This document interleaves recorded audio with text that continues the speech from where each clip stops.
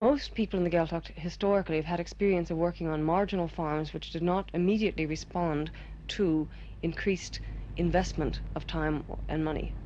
Therefore, there would not naturally be this relationship in people's minds between a specific unit of time and a specific unit of money. There is also a different concept of the working unit or the working party, cooperation. The cooperative unit was very important in the west of Ireland.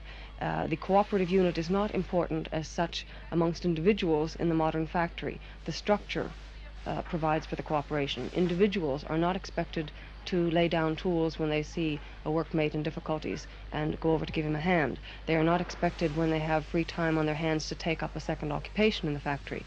They are expected to do a specific job throughout the day. This is a concept which is alien to the experience of the Gaeltacht worker of the past, and this initially gives him some difficulties. Gaeltara errands and others difficulties in bringing industry to the Gaeltacht have arisen mainly along these lines. For instance, a manager of any factory employing girls finds they will work overtime only to help him out, not for money. Incentive schemes based on competition and individual productivity don't work because they would rather help each other out than compete. In the case of men, promotion to a desk is not an incentive because office work is not regarded as work. So the manager who has the highest motives and ideals often ends up at loggerheads with his work people.